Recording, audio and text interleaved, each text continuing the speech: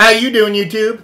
Matt with Massive Beer Reviews, back with another review. A little bit of Saison hopeful goodness in the form of Blackberry Farms Classic Saison. Blackberry Farms, they actually just hit my area. Just about the time they hit my area, just kind of creeped in. I was lucky enough to get a care package from the brewery. Thank you very much, guys. And yeah, they threw me a 3-spotter of beers, and this is the last one I'm going into. Usually I dive into the Saison first if I have a assortment of beers from a kind of funky Saison-y type brewery, but I'm saving this one for last. Don't know why. Words. Anyway, as far as what it says on this bottle, it says Classic Saison, a farmhouse ale. And it says artisan crafted by Blackberry Farm in beautiful Walland, Tennessee. Let's see. This medium-bodied Saison pours with a voluptuous head and releases bright notes of lemon and crisp, spicy hop aroma. Finishes clean and dry. Yeah, that'd be that. Tennessee born and bred. Let's see. All offerings of our Saison family feature a base of floor malted barley, a rustic patient approach, working with unique dry phenolic and fruity yeast strain, yields a wide variety of complex flavors.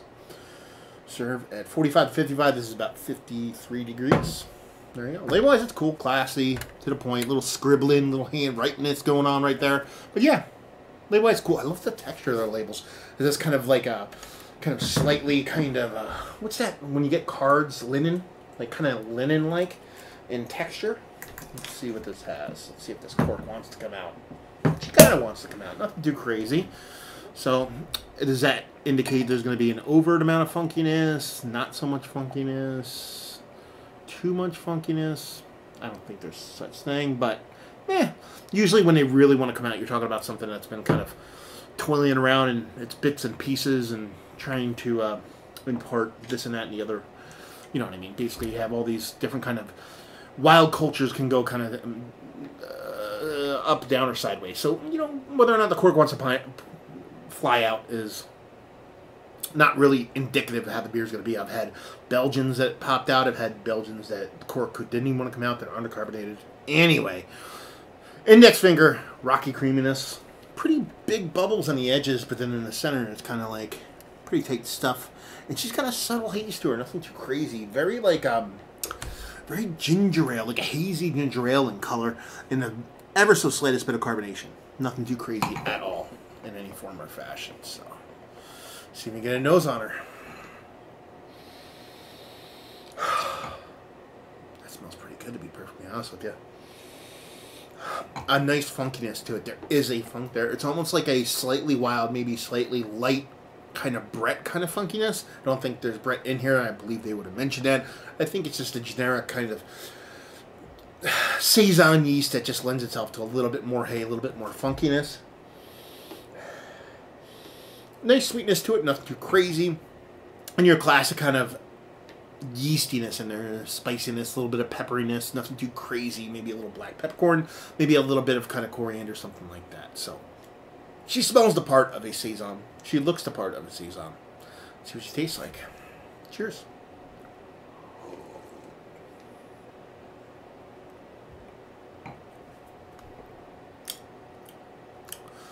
Classic to a T. It's got a nice, clean, dry finish. A little bit of lingering spices going there, but relatively clean.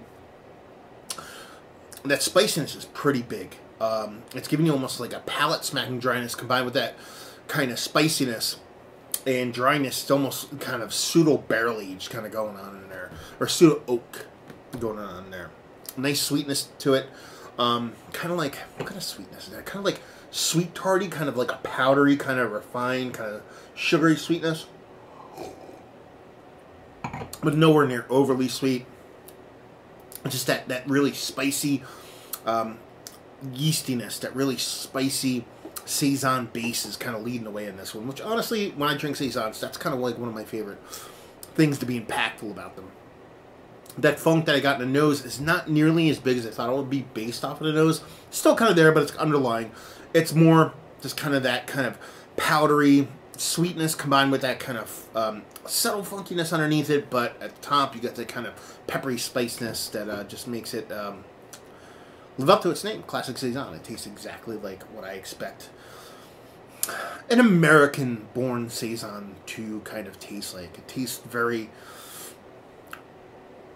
wheat grain fieldy, as opposed to kind of fruit fieldy or any kind of like European style, like more fruity esters, things like that. More kind of wheat grain field yeastiness as opposed to anything else. So let's talk about it. It's one of the better Saisons I've had as of late. That's pretty freaking good. Honestly, like I said, these guys hit the shelves right before I got these beers. And they hit the shelves at supermarkets.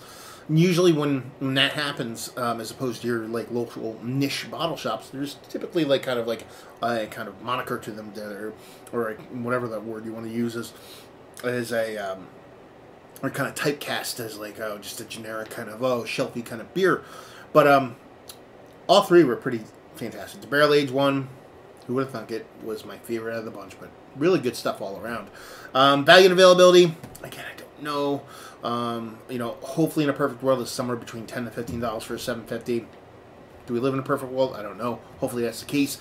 Will you see this? If you see their base stuff, I think this is actually their base flagship beer, just because it's the one I've actually seen on the shelves the most, so take that for what it's worth. If you see their stuff changes, you can get this.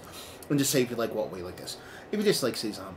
Honestly, I mean, what you're getting here is a no, I don't want to say no frills, because it's absolutely tasty, but it's your base, classic, well-made Saison, and that is not a negative.